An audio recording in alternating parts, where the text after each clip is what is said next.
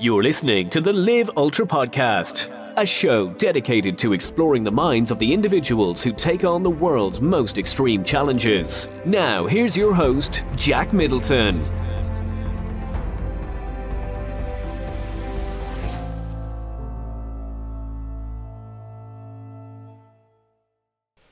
Hello and welcome to episode 5 of the Live Ultra Podcast.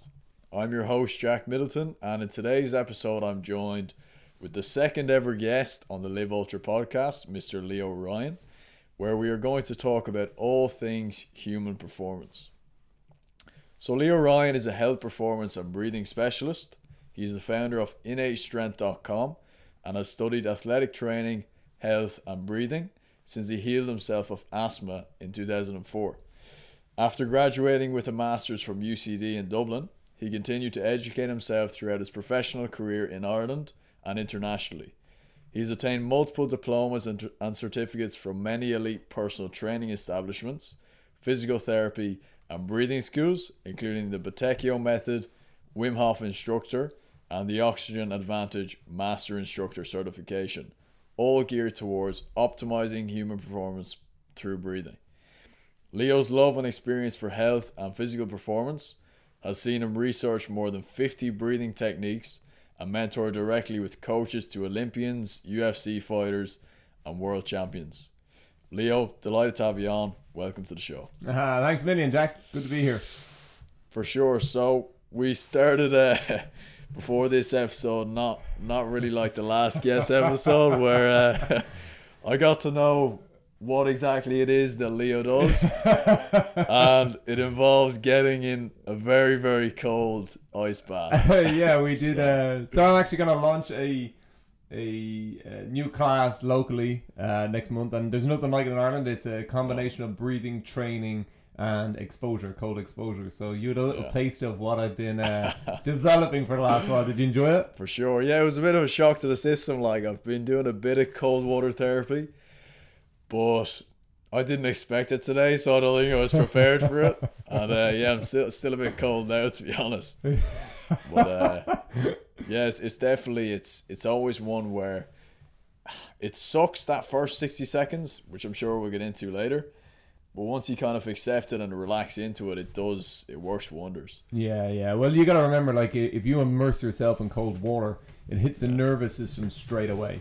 Right. Not only that, but every inch of your skin is then soaked in the cold water. So it hits it straight away and hits it very, very powerfully. Yes. So it produces great changes in your system, and it also gives you a great insight into how your nervous system regulates itself.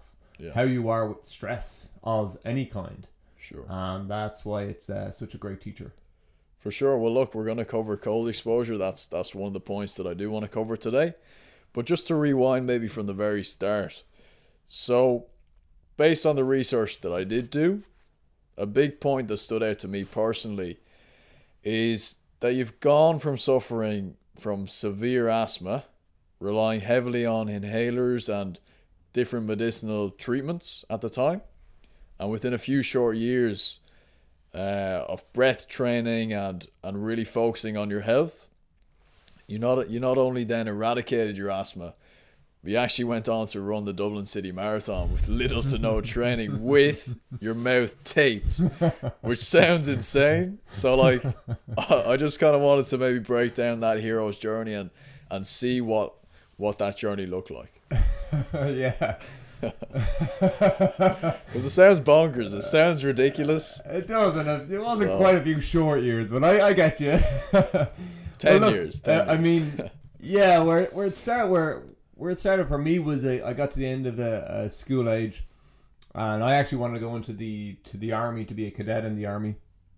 And I got through all their interviews, and I got to the final stages where it was a medical, and I thought I'd be pulled with my asthma. Yeah. And I got through that part, but then I was told I was colorblind. I was like, right.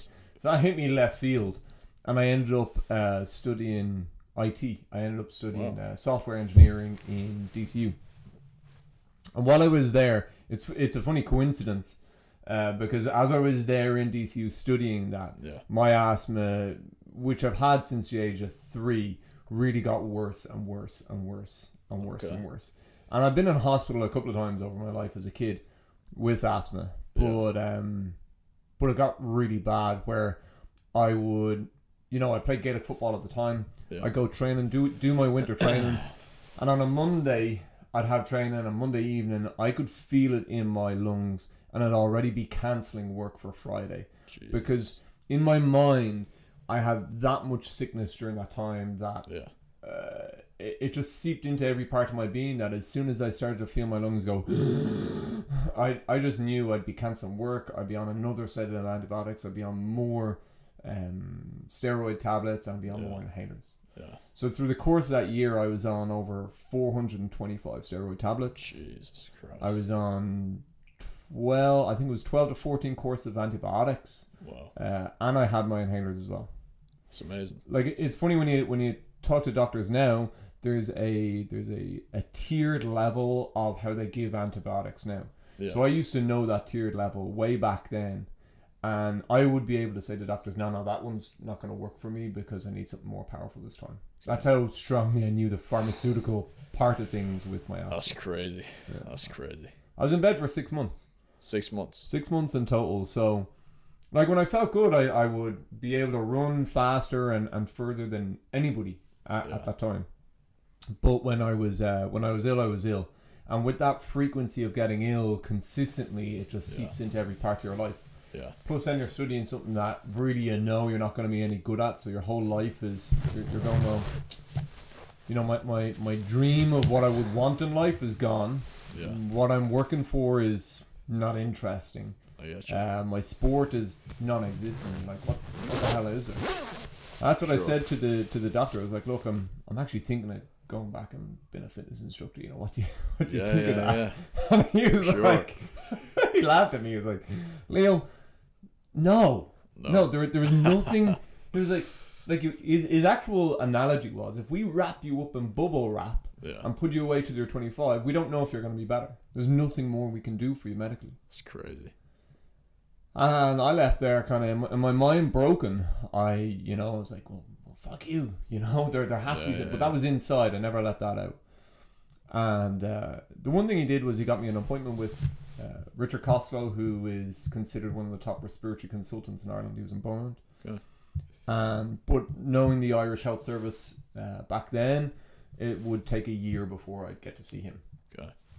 So I just went on living my life, being sick, studying something I didn't like, playing football when I could play football, and sport when I could play sport, and then getting sick again. Sure. And a few weeks later, my mum rang me up and said, Leo, this breathing technique has come to Ireland. I heard about it on the radio. It's called the Buteyko Method, which is a Russian breathing technique. It was brought to Ireland by a gentleman named Patrick McKeown. Okay. And she goes, look, do you want to go for it? I was like, yeah, let's do it. Yeah. So I went, learned it over literally with 3 mornings. Like, that's all it took to get the knowledge of what to do. And then the real work began, which was actually executing on it. So doing my daily training. Okay. Getting that motivation to train 3 times a day in breath training. Right. But when you're as sick as I was and in that much pain, motivation, you don't need to go look for it in a book. You don't need to find it on social media. It's inside you. Yeah. You have that. Sure. So I started doing those techniques and recording. It was a beautiful system because I look at it as a very Western way to look at breathing because it's quantitative. There's a measurement system. There's techniques that you do. There's a certain amount of time you do them for, and it builds day on day on day on day on day over months. And for me, it took me 6 months before I was feeling better. Right. When I say feeling better, it meant I wasn't getting the frequency of chest infections and asthma attacks. Okay.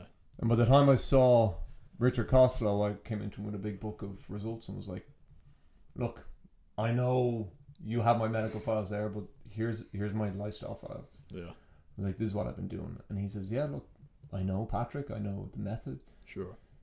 And I chatted to him for a bit, and at the end he was like, look, you know your body, Leo. He says, so what do you want from me now? And I says, well, I want to come off my medication. He says, well, look.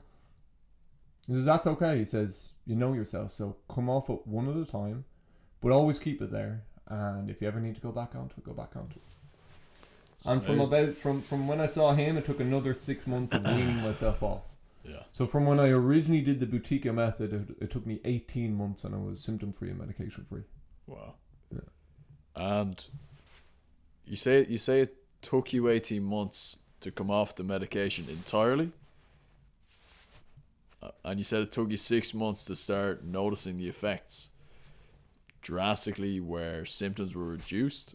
Yeah. Was it even faster than that when you initially tried these methods? Well, I noticed differences as I went along, but I'm giving you the big milestones of what I noticed. But here's the thing with breath training. We breathe between 24 and 30,000 times a day. Wow. That's how often we breathe. Yeah. At a standard rate of 12 to 15 breaths per minute. Okay. Now, if you're doing breath training and looking at, improving whether it's asthma, rhinitis, sinusitis, anxiety, even depression symptoms have been lifted with it. There's a huge array of diseases which are linked to your breathing system. Sure.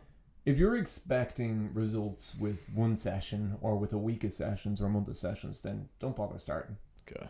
Because you're committing to something for the long term. Sure. You're committing to something for life. Yeah. And you're going to be in enough pain, or you're going to really appreciate the long game to go, okay, I'm in this for a while. Sure. And this is something that I say to my clients now.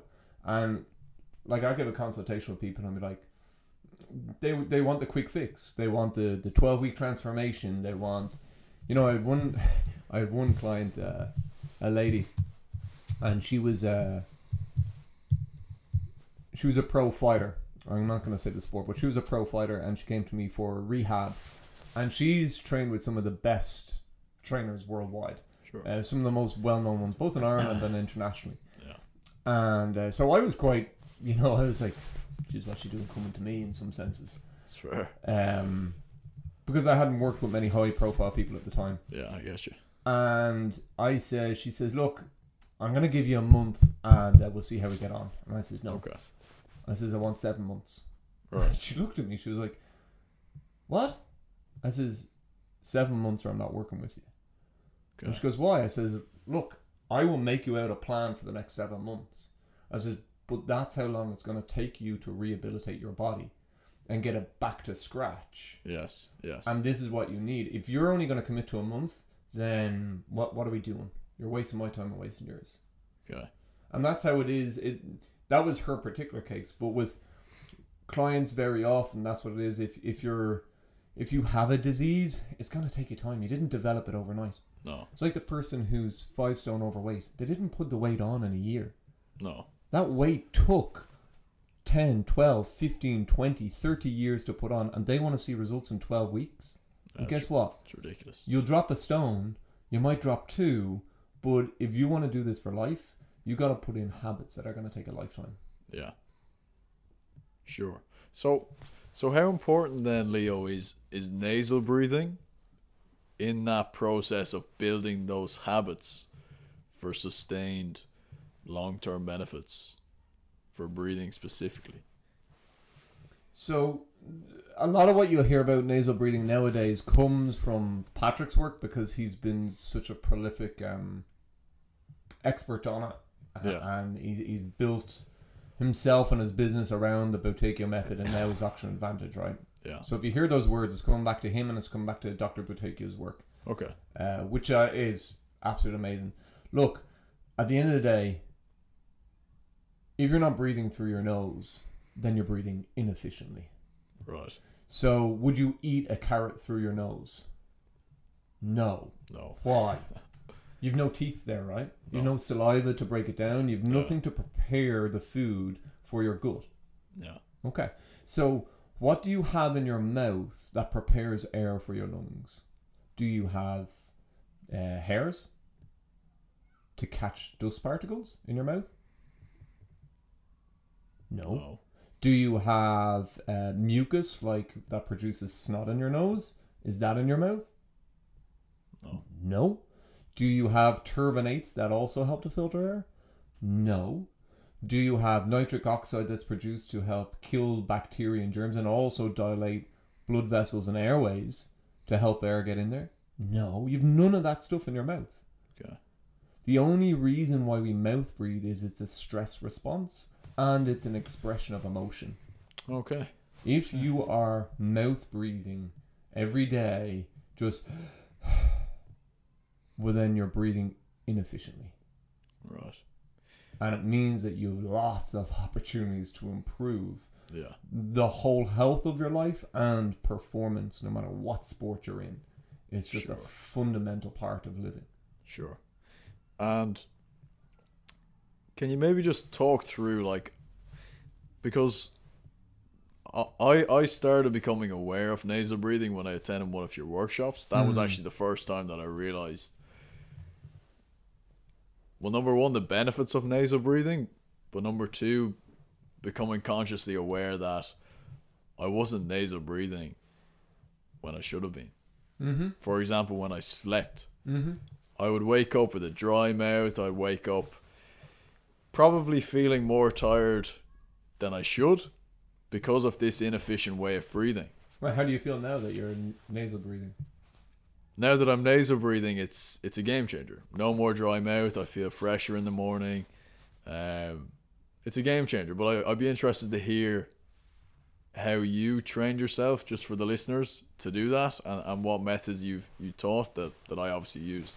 Yeah, the how, but I mean, we will talk about different strategies here, but the only thing that teaches is experience at the end of the day. So it's only if people take this information and go, and put it in practice. Sure. That's where the real learning comes for people. There was a book written in 1882 called Shut Your Mouth and Save Your Life. Right. Shut your mouth and save your life. Wow.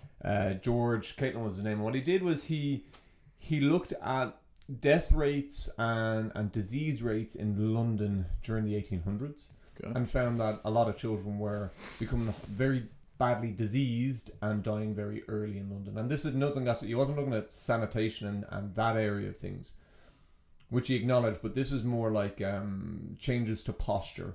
This was I'm going to call them psychiatric disorders or mental diseases, right? Okay. Different language for it. Right. And then what he did was he went out around the native tribes of the Commonwealth. So he went to India, went to Africa, went to the South Americas, and he found that they had none of these diseases, none of these postural deformations. Yeah. And the kids were, once they were born, they were living, to the age of 10 unless they had an accident. Okay. Okay, and he was like, what is going? But the more he researched, the longer it went on through the 1800s, the more he found that the native tribes were becoming like the babies in London. And he was like, what is going on here? And there was a couple of different influences that fit in there.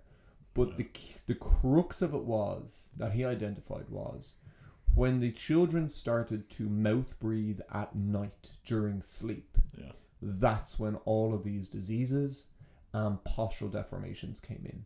Wow. So when they started to mouth breathe at night, that's when the health of their system collapsed. Now, we now know from research there's a huge link between sleep disordered breathing and sleep apnea. Yeah. We know the links between between sleeping and health itself. Like, if you're not sleeping well, forget about your 8 hours. Sure. Forget about your tech. If you're not sleeping well and waking up refreshed and alive after a night's sleep, well, then there's something going on, and it's really, really bad for your health. Sure. And one of the essential parts of that is not eliminating blue light. It's not making sure you're in a back cave. It's not all these habits around it. It's actually, how are you breathing when you're sleeping? Yeah. And when you change to nasal breathing when you're sleeping, like you experienced, all of a sudden you're like, whoa, like, even if it was only 4 hours, it was the best 4 hours sleep I had. For sure. If it's 10 hours, you feel fabulous for it. Yeah, yeah. And the reason is because the mouth breathing puts you in chronic mouth breathing. I'm not talking technique, but chronic mouth breathing puts you in a stress state. So if you're in a stress state, your body's not recovering. And if it's not recovering during sleep, well then, how the hell can you get healthy? Yeah. Makes a lot of sense. And it was interesting because, like, breathing through your nose during the day, it's something that you have to be consciously aware of. But then when you're sleeping, that's obviously the main hurdle that you have to overcome then is, right, how do I nasal breathe while I sleep? And it was you referred me to this special tape that you put over your mouth. And I think the analogy you use is kind of like the training wheels whenever you're learning to ride a bike. So it's not long term. It is a bit intimidating and it's a bit kind of scary taping your mouth before you go to sleep. But having done it over these last few weeks, I can honestly say that fear goes away as soon as you have a good night's sleep. It does. Absolutely. Like the proof is in the pudding. But here's the thing with mouth taping is, first of all, don't do it if you're under the influence of alcohol or drugs. Sure. And don't do it if you're panicking putting it on. There's no point because you're not going to train your brain. What we now know about all of sleep research is what you do during the day is what influences what happens at night. Okay. So when you get daylight into your eyes, the times of your meals, are you exercising? Are you getting outdoors? These all have such a major factor in how you sleep that they set you up then for your sleep at night. Okay. So if somebody is anxious or panicking about the mouth taping at night, that's why I teach day breathing first and then I go to night breathing afterwards. But if you're not and you're mentally sound and you're happy, there's little to no risk in it. Like, it's been done since the 1970s. I've never heard of any reports internationally of anybody having any difficulty whatsoever with it. The worst that happens is that the tape comes off in the middle of the night. And I use 3M micropore tape. You get it in a pharmacist. It's a paper tape. It costs you €4 for a roll. That'll last you a couple of months. I mean, it's such a cheap and easy way to train yourself to better sleep. Sure. It's just that getting over that fear factor in your head of doing it. Absolutely. So I just wanted to kind of segue on then, Leo, to, because everybody has their own definition, but I'd be curious to hear what your definition is of health. What does health mean to you? Essentially, to break it down, it means having enough energy to do everything you have to do in the day, have some fun, and have more energy left over. Okay. For me, that's what it breaks down to for everybody on a daily basis. So think of that, right? If you're an endurance runner, you want to go, you want to run Marathon des Sables, you want to run ultra marathon races. So you have to have enough energy to do that. Enough energy to live your life. So to come home, talk to your friends, talk to your family, do work if you work a real job. I know. And then have a little bit of energy left over. Sure. So that when you wake up in the morning, you're fresh and ready to go again. Sure. It's a simple, very simple definition, but that's my definition of health. Okay. That's what I use, and that they're the principles, and it's built then off principles of, okay, how do I build energy in my system? How do I build in those foundations and that resilience? And that's part of what I was testing when I did go on to run the Dublin Marathon. Sure. That whole thing was based on a couple of different ideas. So this is 10 years after I healed my asthma. I was training. I'd been a fitness instructor for years at that stage. I then went on and started studying strength and conditioning. I studied a lot of rehab, did a lot of work on nutrition, a lot of work on I went through that whole industry and did a lot of research and study and mentoring with people. Sure. And a couple of things came about. It was, I had realized at that stage that one, not many people were teaching breath training in the world, and breathing wasn't a thing in the world. So I was like, well, I know about it. And I've been doing it long enough. And I noticed with my clients that it was spare change left on the table. In other words, it was a part of training that I wasn't teaching them, but I knew a hell of a lot about. And I felt that it would make a big game changer for them. So I went back to my qualifications, and then I said, right, I'm going to put it to the test. And I says, what do I want to do? I says, you know what? Sure. I've always wanted to run a marathon, so why not? Let's do it. But I had no interest in running miles. I didn't have the time of day. I had a family. Yeah. I worked a lot. I was busy, and I was like, I had no interest in running miles. Yeah. So this, do you know what? I'm going to run it on breath training. And that's what I did. I did breath training, and then I looked after my joints with some gym training. And that was it. That was my training. It was breath training, and then it was gym training for my joints. Not for my energy systems in that sense. Not for killing it and conditioning. No. Just for my joints. And that was it. But what I did was VO2 max tested as well. To see what was going on. Yes. So I worked with a guy, Sean Canan, there in My Health Matters. And he tested me, and he was like, his initial reaction was like, oh, what? Who is this lunatic coming in? He was like, because he works with a lot of triathletes, a lot of marathoners, a lot of endurance sports people. And he is, the scientific approach is his hashtag, and he was like, this dude, are you serious? But I did the VO2 max, and I finished, and he goes, well, how do you think you got on? I says, I don't have a clue. I've no benchmark. I just did my best. And I was like, right, well, you got a 52.1 score. I was like, oh, what does that mean? He says, no, that puts you in an elite range for VO2 max testing. Wow. No, you're not. He was like, look, if you really wanted to be Olympic level, or you'd be up around 70, but anything above 45 is considered elite. He was like, that's pretty impressive, Leo.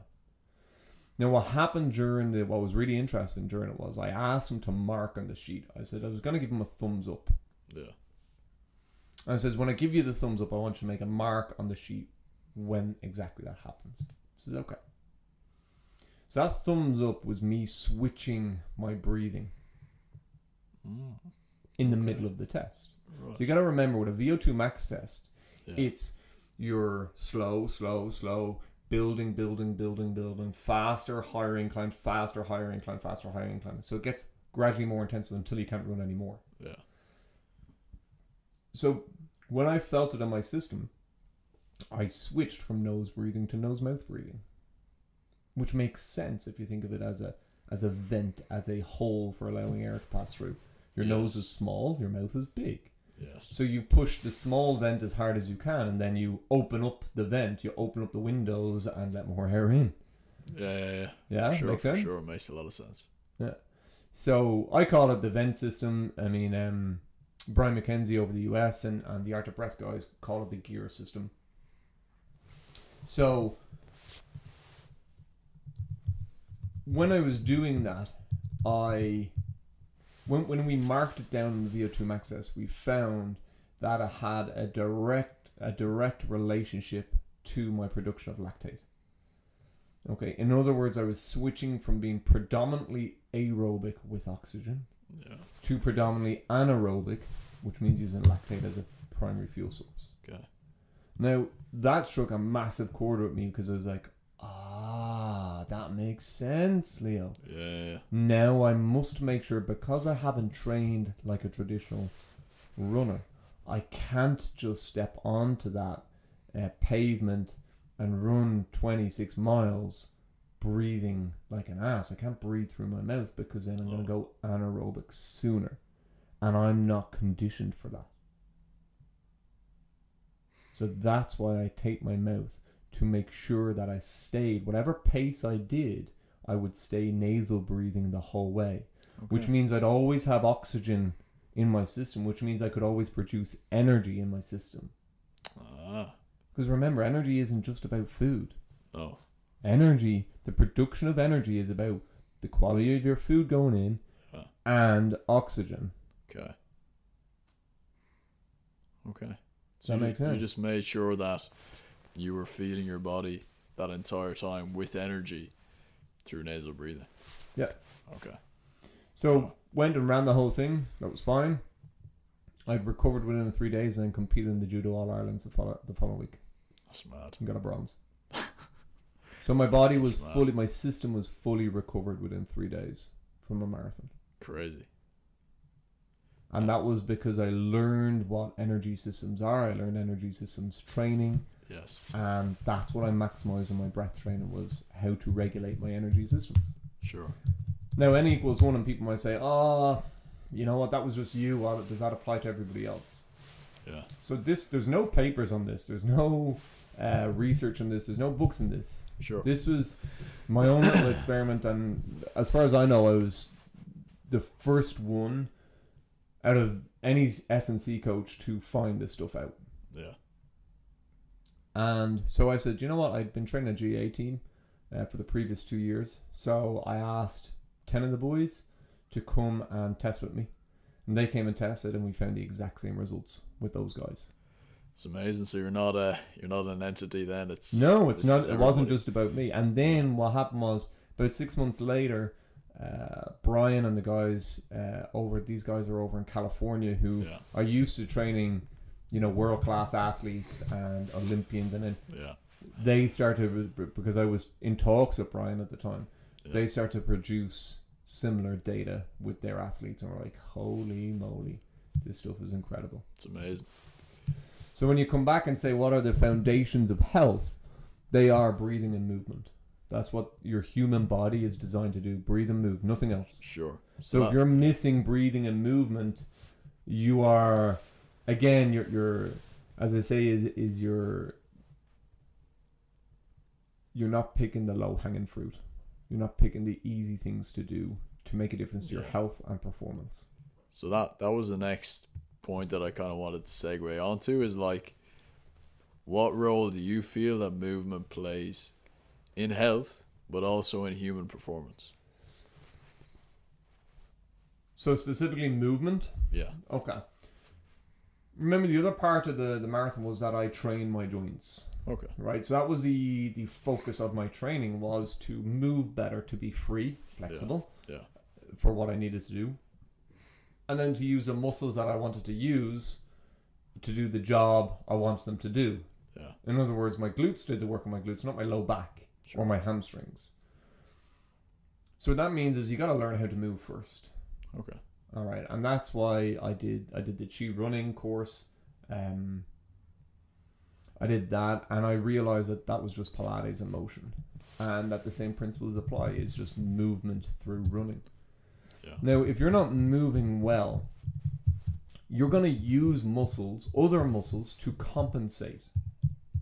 So the cool thing about this human body of yours is you're going to get the job done any way you can.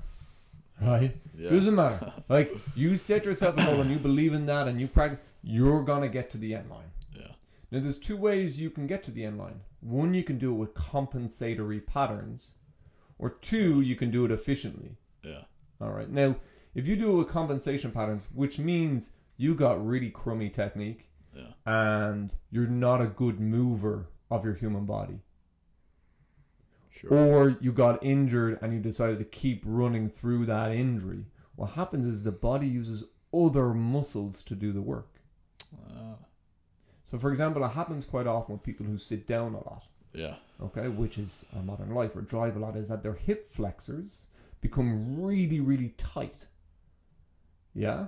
Yeah. And they become very strong, which means the low abdominals, which should be helping to control your pelvis, go weaker. They get taken over by the hip flexors. Yeah.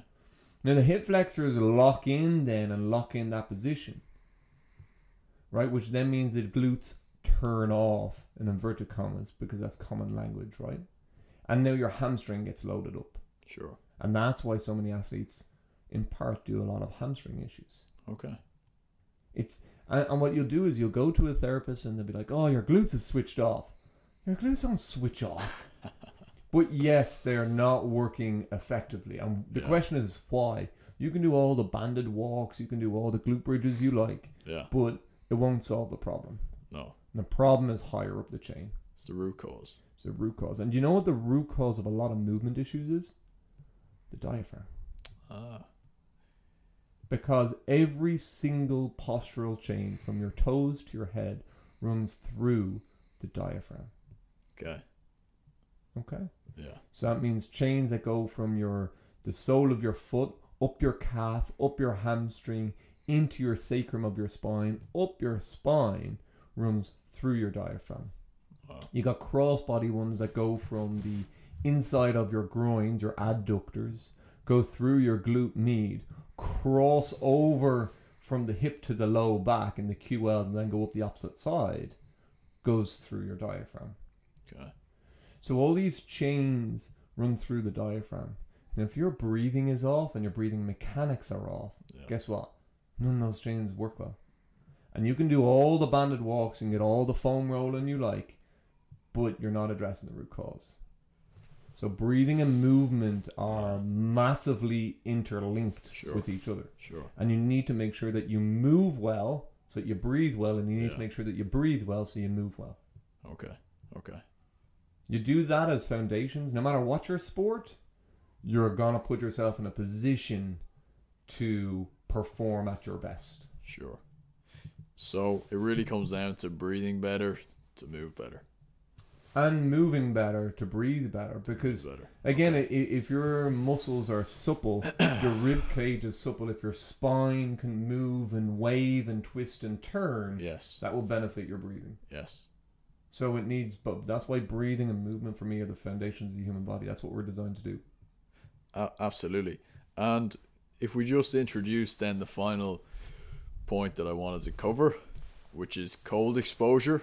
Because you had it today. Because I had it today. And I'm still shivering. Yeah.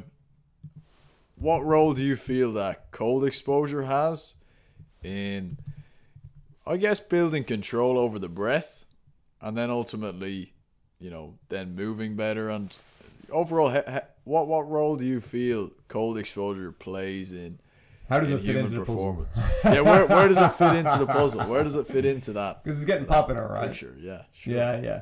Well, look, why do we need cold exposure? Research would show that we now spend 90% of our time indoors. Wow. In a house, in an office, in a car, indoors. Yeah. That's a lot of our lives, whereas we're built to be outdoor people. Sure. Now, when you're outdoors, what do we do? What did my mom do? I used to wear a balaclava when I was a kid just to keep myself warm, and several jackets, right? That's how Irish people were brought up, because it's cold outside, you better wrap up. Yeah. Which means essentially you're at the same temperature, room temperature, as when you're inside. Okay. Does that make sense? Yeah. So now you're living your life at the same temperature. So the systems that you have innately in your body that govern and regulate temperature in your system are not been challenged. Right. And if they're not been challenged, you go, do you know what? I don't have to do my job. I'm going to go on a little break here. I'm not going to regulate his heat. Which means that over time, when you step outside, all of a sudden, what's cold is really bloody cold, because your system doesn't. Your cardiovascular system isn't working well. Your nervous, none of it's working well. Sure. Okay. So this is where cold exposure as a training method comes in. Is okay. Let's jump in the Irish Sea. Let's, for me, jump in an ice bath, which is a controlled environment. Yeah. So it does several things. One, you feel it, boom, straight away.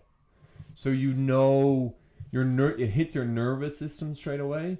So you're able to tell your response to a heavy stress within seconds of being in there. Sure. That's the one benefit. So it now builds resilience in your body when you use it well, from a nervous system point of view. Okay. Shows you how to handle stress. Yes. Another thing it does is it trains your cardiovascular system. Yeah. You get into an ice bath and all of your extremities, your hands and your toes, constrict. They go white. Yeah. They go because all the blood shunts into your heart. So now you've got cardiovascular training. So again, if you're not training your whole cardiovascular system, which you don't do in endurance training, by the way, for running. Okay. Yes, you're training it, but not all of it. Right? You now immerse yourself in cold, and then you get out, heat yourself up, immerse yourself in cold, get out, heat yourself back up. You're getting a cardiovascular workout. Sure. Where you're training the capillaries of your extremities and your whole body. Sure. Now you can begin to see the crossover into endurance training. You can control your nervous system, which means helping to control your muscles and your mind. Yeah. You can control you can improve your cardiovascular system. Yeah. Which again makes you a better endurance athlete. Sure. Okay. It obviously helps in recovery, which is why athletes traditionally do it, is by decreasing inflammation. Yeah. But the last one then is it trains the mind and the breath. Okay. Sure. So your breath is a barometer of stress. It's your measurement. Yeah. So you get into an ice bath and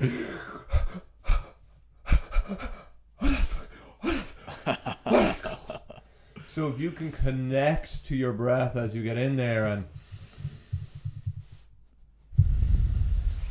yes. Now what you've done is been able to take a hold of your situation and be in charge, even though you're in the depths of pain. Sure. Which you are. Sure. Sure. And so there's a couple of crossovers there to endurance training. Okay. For sure. If you want to break it down even further, not only cold, you also have heat training. Heat and cold. Yes.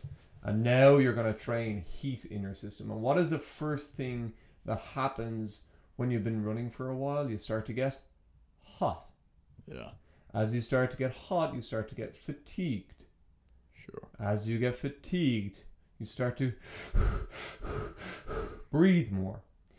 As you get hot, you get fatigued, you breathe more. Then what happens? You get tired. When you get tired, your technique goes out the window. Your mechanics change. Okay. Then you're running down injury. Sure. Sure. So you can train these between breath, training it specifically. Yes. Between mechanics, training them specifically. Yeah. And then between cold exposure, training the regulation of heat specifically. Okay. And that's why I developed the class that I'm about to launch locally here, Awesome. which is breathing, training, and exposure. Yeah. To teach people both from a health point of view, and then once you have that foundation, you can apply it to your sport, so that then you can go and perform better in your sport. Absolutely. There's just one last point that I wanted to touch on, just because it stood out on my Instagram feed. Not only do you do the cold exposure as part of your training, but do you think there's another element there where, just from watching the Instagram video there last week, where you're not only doing the cold exposure, but you're doing it in the morning time when it's dark outside and it's early and it's miserable? Do you think there's a certain element there where you're facing down fears also? Like, where does the mental strength come in to the cold exposure? Well, cold is a fear. Sure. Who the hell likes to get into the cold? Not me. Nobody likes to get into the cold. Like, you never, if you're not used to it, you never want to get into the cold. Yeah. And that goes the same for having a conversation you don't want to have. It goes the same for taking on an event that is going to challenge you to the depths of your core, where you got that fear inside you. All of it is fear training. Sure. And by the way, that's what asthma is in some circles they call it the disease of fear. Okay. Because if you think of what happens, let's say a dog comes up to you, you go, that's what an asthma attack is.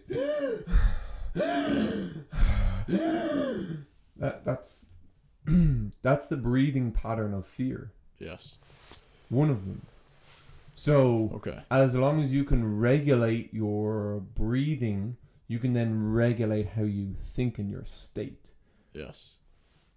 And that's what cold exposure training does, is it trains you to be resilient. It trains you to be okay. So the reason why I was doing it lately, first of all, I haven't done, before Christmas, my focus was on judo training. Yeah. So I still do judo. And so my focus was not on cold exposure. So I was just getting cold showers in the morning. That was it. Which is that alone, for people who are new to it, is a different animal. Does the job.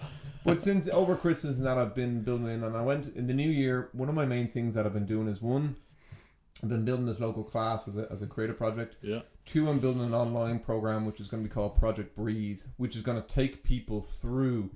There's methods out there in breathing. There's many methods out there, but nobody's pieced together a framework of how this all fits together. Sure. And then made it simple. So you said in your intro I studied 50 techniques. So that's great, 50 techniques, but how do they apply? How do they come together on a plan to make you a better person? Sure. And that's what Project Breathe is about. So I'm at the final stages of that, and what I needed to do to develop these, as well as have a family, as well as train my current clients, as well as get my own training in, I needed a lot of focus. Okay. So what I decided to do was, first thing in the morning is to give myself some cold exposure or get in an ice bath. Yeah. Because one, when you get up, what does everybody want to do? They want to turn over and go to bed. Yeah. So I was like, well, if I can turn this into a challenge for myself, and do this. I don't do it every morning, by the way. I do it 3 mornings a week. Okay. And I go, okay, so if I can get up and get into an ice bath first thing in the morning, I can take on my day. Sure. So it's my way of giving myself a mental challenge, because at the minute my challenges aren't physical. No. Mine are mental, getting my work done for what I want to do and my passion in life. Oh, yeah, sure. So I needed a physical mental challenge. Okay. For me. Awesome. That wouldn't take up a ton of time. No. That isn't gonna mean that I'm gonna have to purchase something or go off somewhere crazy to go do it. No. But that I have right on my doorstep, boom. Yeah. So that's why I said, okay, I'm gonna get up at, the reason why it's 6 a.m. is because I'm in work. I leave the house at 7. Yeah. So I have a window of 20 to 25 minutes before I really have to get dressed and ready and everything done and get out the door, right? Sure. So this is right. I'm gonna get up, which means now once I wake up in the morning, I gotta get out of bed. Yeah. And I gotta get out of bed. And so my challenge is not actually getting into an ice bath and how long I can stay in there for. No. Nothing to do with that. No. My challenge is getting up, getting out of bed, getting into the ice bath, and doing that quicker. So instead of it taking me 15 minutes of messing about to get into that bath, can I do it in 14, 13, 12? Can I eventually get straight wake up, boom, out of bed, okay, togs on, out I go, into the ice bath. Do it. Because that fear is there, man. It's there for everybody. So are you extending the times that you do, or it's just a matter of getting in faster? That's how you're iterating each time? Getting out of bed, stop procrastinating, yeah, and do something that's going to really challenge you physically and mentally first thing in the morning. Awesome. I could pick, I don't know, do pull-ups. Yeah. I could do push-ups. I could say go for a run. Yeah. But all of those things, yes, they're physical and mental challenges, but they take time. Sure. That takes you 2 minutes. Yeah. After 2 minutes, the benefits become, there's a law of diminishing returns, especially if you're trained at it. Sure. So mine is just about getting up out of my cozy bed. Getting into I'm the going bath. to do something hard. Yeah. Do it Goggin style. For sure. That's awesome. That's why I love the plank so much, is because it puts you into that state of suffering very, very fast. So like what could take a run an hour can take the plank a few minutes. So that's, I'm with you on that one for sure. Absolutely. The only thing I would say is, as well, is when you choose those exercises, make sure you're choosing an exercise that's going to benefit the mechanics of your body or how you move. For example, if you picked a squat, right? What the squat going to do is going to contract your hip flexors and your quads, your glutes, and it's a good workout for that, right? But they are the movement patterns that you do in running, that you do in sitting, that you do in driving. So you're actually not going to benefit your whole body. Yeah. So you got to pick one, like a back support, a gymnastics back support, which is like that tabletop position. Sure. It's like a reverse plank. Disaster. Those are tape, but what it will do is, one, it'll help your mechanics. Okay. It'll help your posture. It's going to help your running. It's going to help your mind game. That's when I pick techniques.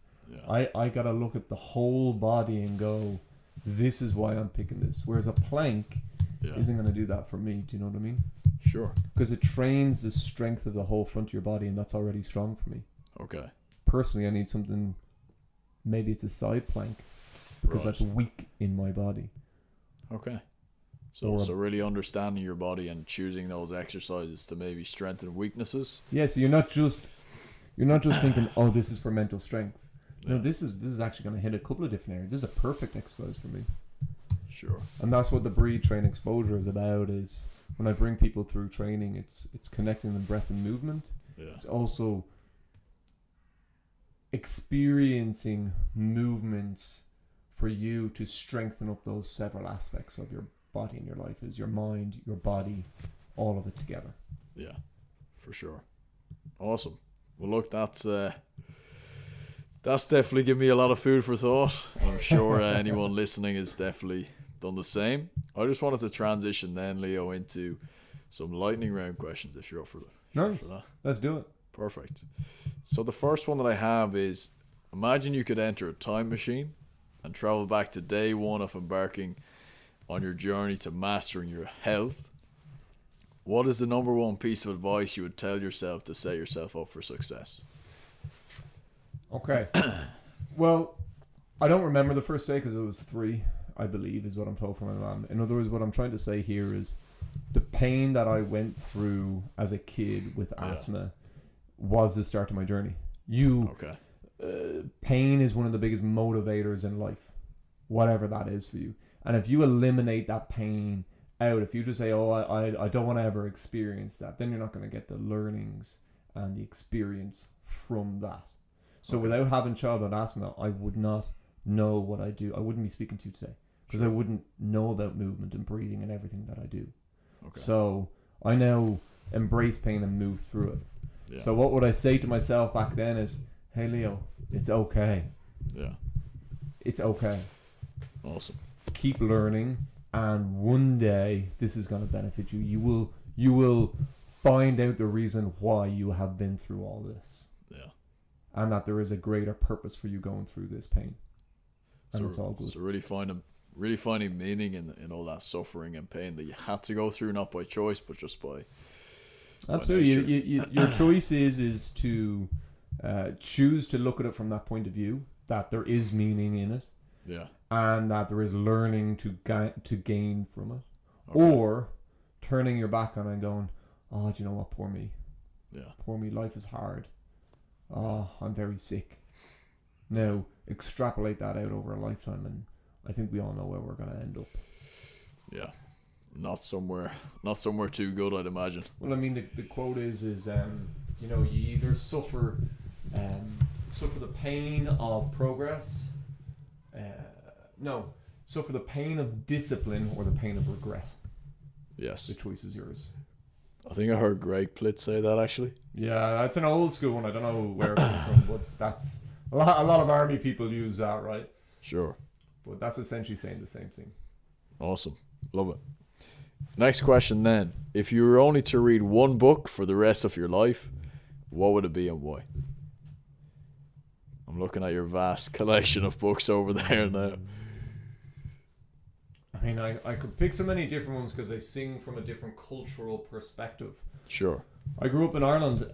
If it was to pick one book, I'd say it's the Bible, and understanding it, because there's wisdom in there that applies to today, no matter what sport you're in and what you do. That book has been rewritten a billion different ways and taken aspects a billion different ways with different language and cultural references. But by the way, if I was from the Middle East, I'd probably say the Quran for the same reason. Really? From Japan, I'd say a Shinto book for the same reason. Okay. If I was from India, I would say one of the ancient yogi texts for the same reason. Yeah. Is because I think humans, even back then, love is love. It's still there today. It's still a powerful motivator, and it's like, there's huge wisdom in those books that awesome still apply to today. Timeless, yeah. Sure. Yeah, I love it, for sure. If you could have dinner with any 3 people, dead or alive, who would they be and why? Can I include my family?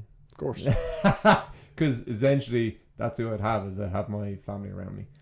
Why else? I mean, it's great talking to all the heads of the world. And I've answered this in a podcast before as well. Okay. But who do I want? Like, I've chosen to be with my family. Yeah. My wife, I've got kids, so it'd have to be 5 people. I couldn't leave one of them out. But that's who I want to share my life with. That's awesome. We talked earlier on ourselves about, what does freedom mean to you? What does success mean to you? Yeah.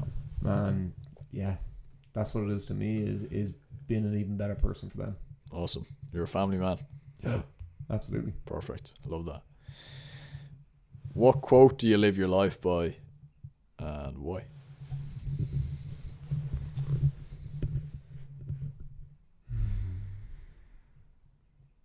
The one that comes to mind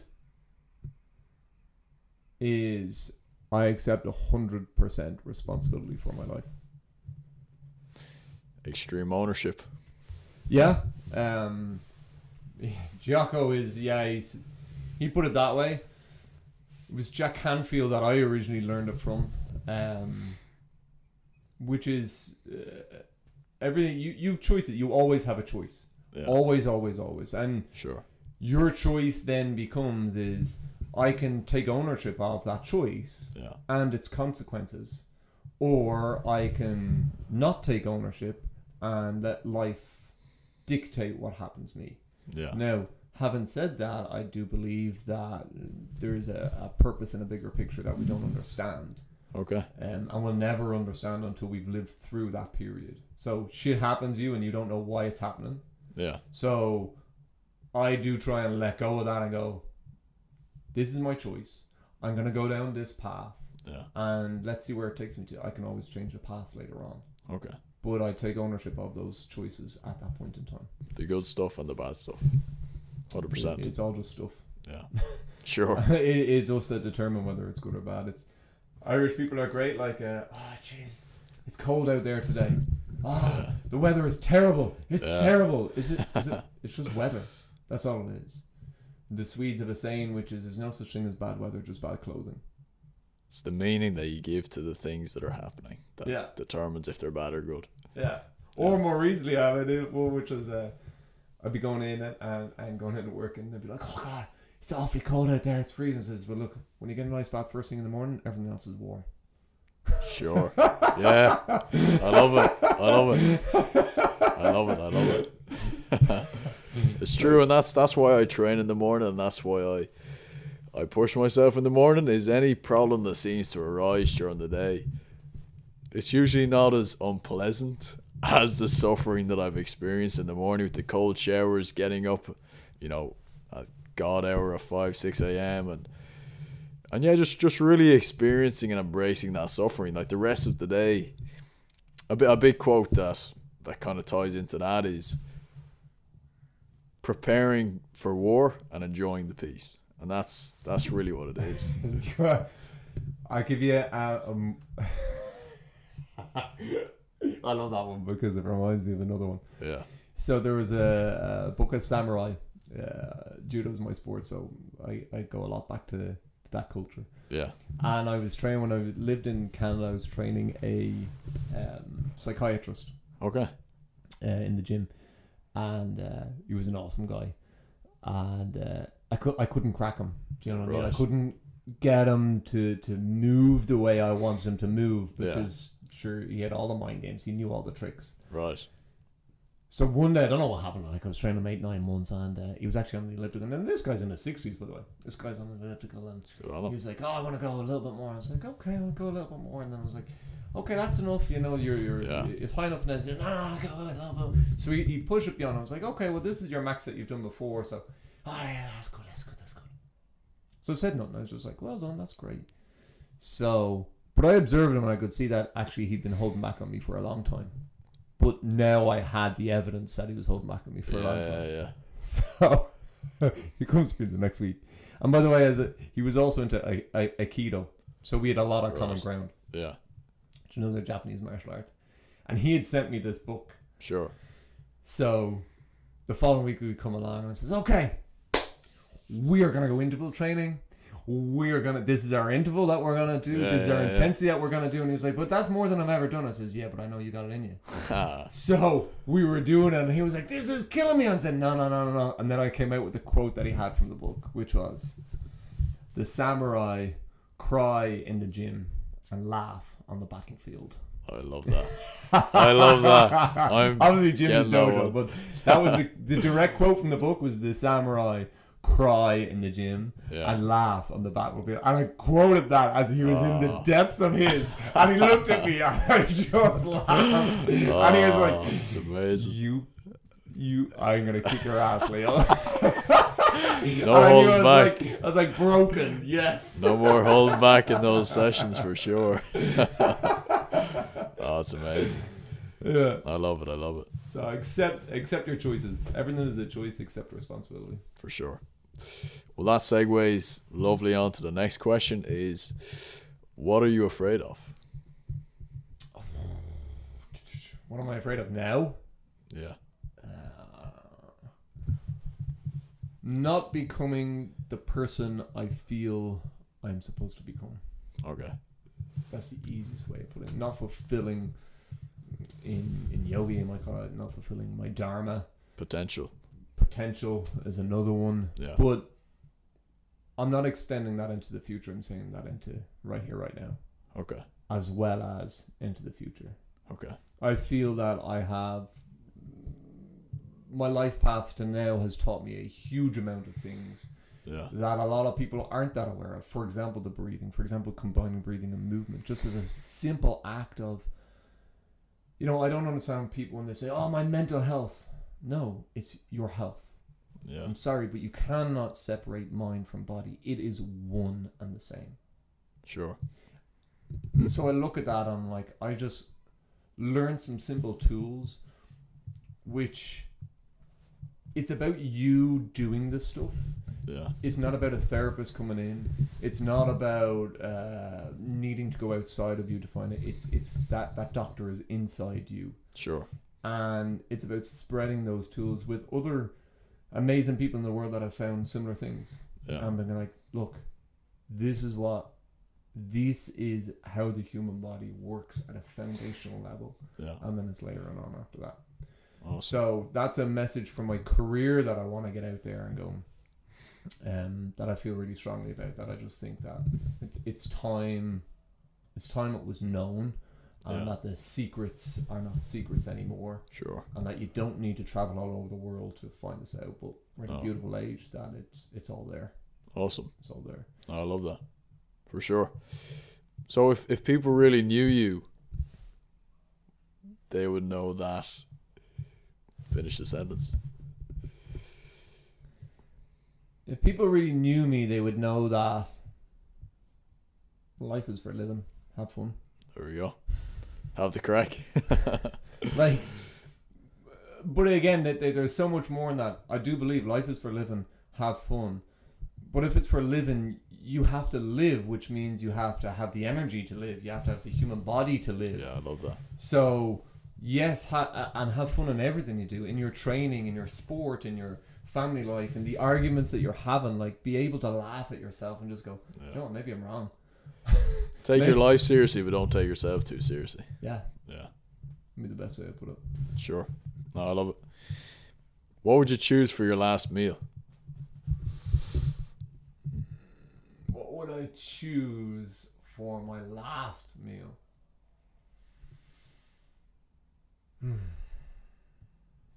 It's a tough one. Yes and no. Like I'm just like, my last one.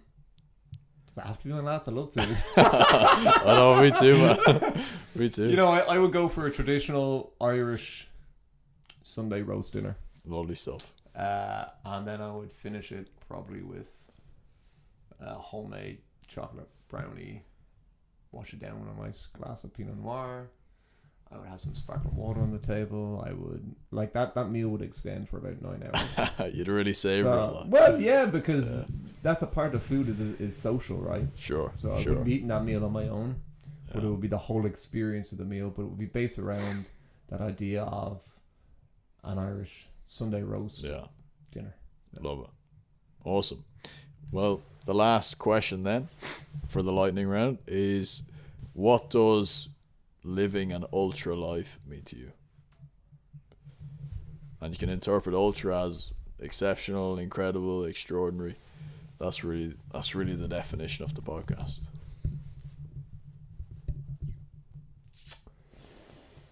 What does it mean to me? It means being happy now. Yeah, being joyful now, being present now, and building towards a vision that I'm excited about. Awesome. I love that. Well, listen, Leo, it's been a fantastic episode for me. Like, I've learned so much. I'm going to go back and listen to this and like break it all down. Cool.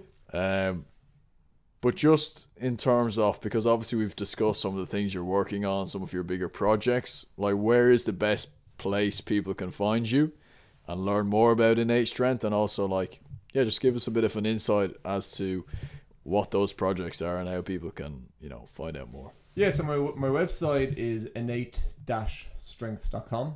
It's innate-strength.com. everything will come up. You'll see that I have methods and stuff in there. That'll all be changing in the coming month anyway. What I'm building, and then on Instagram is where I mostly am, which is I am Leo Daniel, is on Instagram. What I'm building is an online training platform, and the first thing that I'm building out of that is Project Breathe, which will take people through about 12 weeks of programming, where it will teach them the framework of breath training. Yeah. And then how to build it into their life and their sport. Okay. So Project Breathe is about breath training for athletes. So it starts at that foundation level and builds up. And that looks at it's not about one method. This is about principles. So I look at the principles of breathing and then integrating that into life and training. And it will cover everything. Absolutely everything. Awesome. And that's what I'm really excited about, because I've looked at different methods. I've spent the time going, and I'm like, there's nothing looking at principles here. Yeah. So that's that element. Locally, then I'm up in Drogheda, and I'm also in Malahide in Dublin. And what I'm gonna do is actually out of my own home. You can see I got a cabin here in the back garden. I am going to start to host a local class for breathe, train, and cold exposure.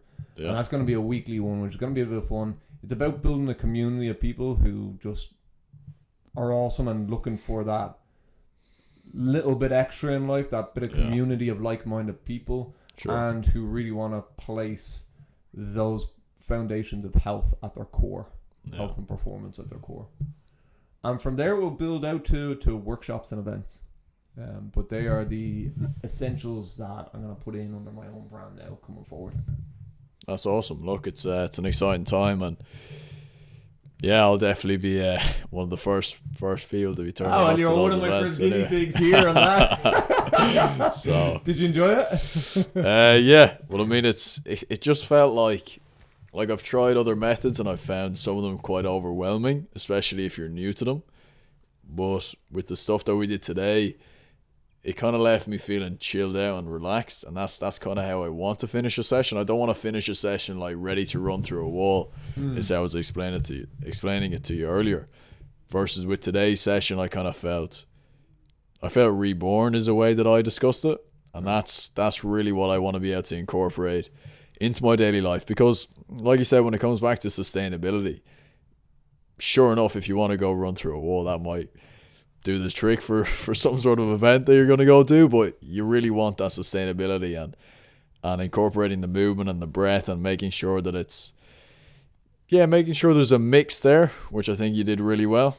I think that's going to be the solution to long-term health for sure. Cool. Awesome talking to you, Jack. Right, nice one, Leo. Right, thanks again for listening, guys, and see you in next week's episode.